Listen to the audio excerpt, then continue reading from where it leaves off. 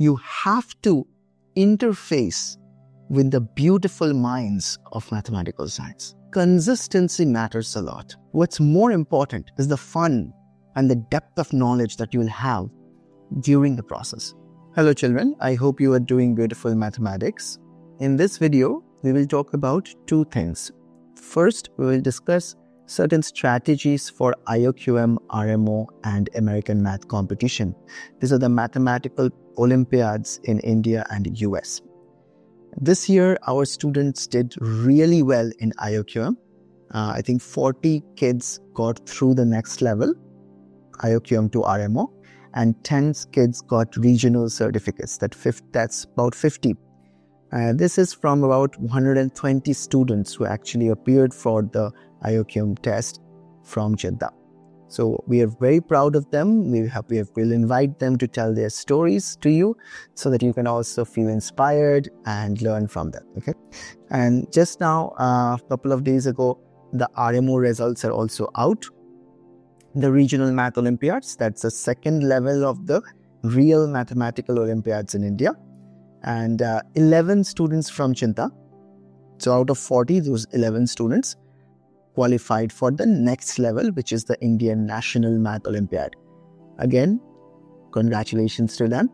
I will share with you a couple of things that we have found very, very effective in this sort of real mathematical Olympiads. First of all, be very careful. There are quite a few fake math Olympiads out there. I don't want to name names, but the only official mathematical Olympiad in India is the IOQM, which is the first level, and the second one is RMO, which is the Regional Math Olympiad, and the third one is INMO. So this starts from grade 8. If you are younger than grade 8 student, then at Cheenta, we suggest Australian Math Competition, Math Kangaroo, and NMTC. That's it. Sometimes we also suggest AMC 8. Why do we stick to these? You have to understand this very carefully. The reason we stick to these Olympiads is because these are conducted by the actual mathematical associations of India, Australia, in Singapore, United States, and so on, not by some private company. So if you are choosing a mathematical competition, very nice, but first make sure that it is conducted by a real mathematical association of some country. Okay, so be careful about that. All right, so how do you go about preparing for IOQM and RMO? We have talked about this topic quite a few times.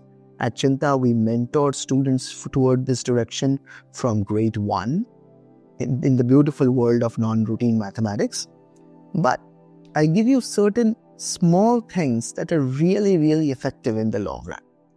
First, build a small math library at your home. Do not read books that are authored by publication houses just for the sake of a particular contest. Read books that are authored by real mathematicians who have taken years to learn the subject, who are passionate trainers for Olympiads. You can check the link in the description for a list of such books that we have suggested to our students. This list keeps on getting larger, so I'm sure you will enjoy it. Don't buy all of those books at once, just buy one or two at a time. And we have suggested books for young people like grade 1 to 6, grade 7, 8, grade 9 and above. So whatever your age group is, buy one or two books at a time, build a small math library at your home and try those problems, fiddle with those ideas.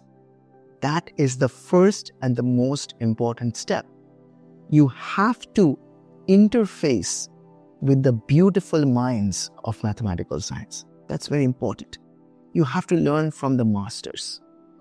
The second thing, if you are enrolled in Cheenta, then make sure to attend 5 days a week problem solving sessions.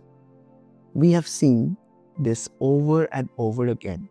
Students who regularly attend 2 regular classes, which are concept class and one-to-one, sometimes that's also conducted one-to-one, one-to-one homework class. And the second, the 5 problem-solving classes. These 6 to 7 classes, if you attend them regularly, that consistency matters a lot. And we have seen this over and over again. Students who are really, really, really good, they actually attend all the sessions.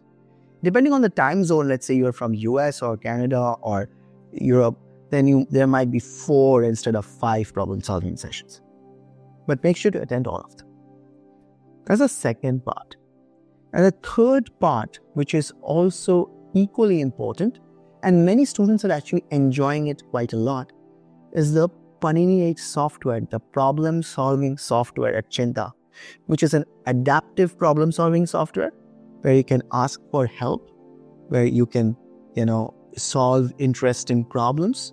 The software learns what are your strengths, what are your weaknesses. It tells you, it gives you ideas where to work on. So spend at least 15 to 20 minutes time every day in the software. And we are working hard to make it even better, add more problems to it, and a mathematics-related messenger application. You can check the link in the description for all that. So these 3 things: build a small math library. If you are attending Cheenta, then make sure to attend every day. 7 days a week means every day, right? Every day you attend and do beautiful mathematics. Third thing, 15-20 minutes of problem solving in the software. So those are the 3 things for IOQM, RMO, or American Math Competition or similar contests all around the world.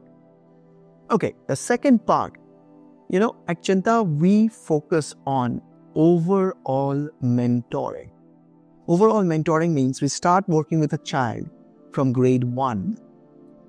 We see the child's growth as the growth of a tree. You have to give proper resources to the child, but we have to be very careful. These resources must not overwhelm the child or the parent, because really we are not living in an age of information scantiness. We are living in an age of information overflow.